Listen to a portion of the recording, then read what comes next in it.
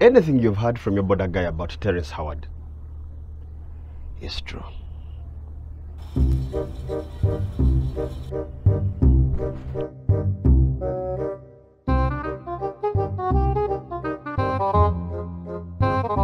Okay, for those that don't know, actor Terrence Howard added to the list of celebrities who come to Uganda and failed to stick to just seeing animals. From Professor Safaraz, who told us he has a cure for COVID, but all he left us was a jerrycan of sanitizer. Kanye West told us he's going to give us a Jurassic Park, but all he left was 2 pairs of Yeezys. Then Akon that promised us a whole city, but all we have to this day is a soft copy. Yeah, to like a flash. And now Terrence Howard talking about hydrogen technology. And I want to believe him, but Terrence Howard went to the School of Chemical Engineering where he didn't finish. Why? Because he had a problem with the math. Now, as normal people, when you have a problem with math, it means you've realized that math is hard, so you go and do another subject. He just said he disagrees. Terrence, math is not like politics where if it refuses, you become opposition. 1 times 1 will be 1, even if you're hungry, even if you've missed a period. I mean, there's no chance for a minority report. Now people who failed chemistry are going to be telling their kids, I didn't continue with chemistry because it had inconsistencies. Your mind had inconsistencies. The chemistry was fine. I was on TV watching his speech, and the whole time, Museveni seemed the better actor. You know that part when your host starts saying yes to everything you're saying? Oh yeah? Oh, yes. Oh, hydrogen. The one where you add oxygen, H2O. Whoa, the one water. Yeah. Oh, yeah. Wow. This man. Yeah. Potatoes. No, sir. I said cassava. No, even cassava is right. Then he said that the technology would be a substitute for drones. Terrence, wrong country. No, we don't want drones. Or an improvement on them. Yeah, I wish I could explain, but I mean, that's the exact problem, because I don't want drones. The ones that run on hydrogen. Watch.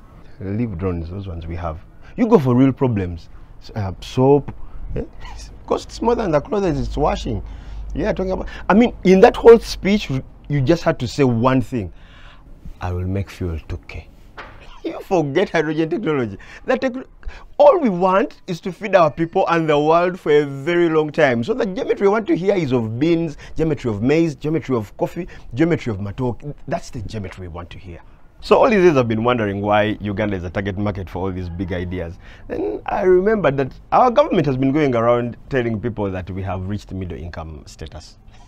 Even World Bank had it and thought we were abusing freedom of speech.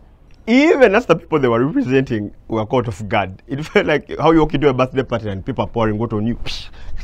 You're like, guys, I am not the birthday boy.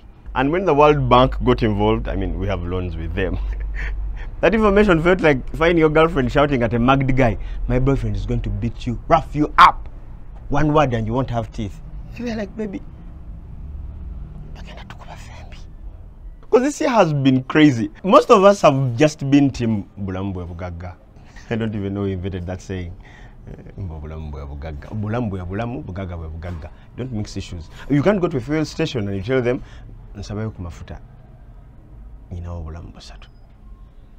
a very interesting disagreement between Uganda and the World Bank. I just wonder how a physical one would have been.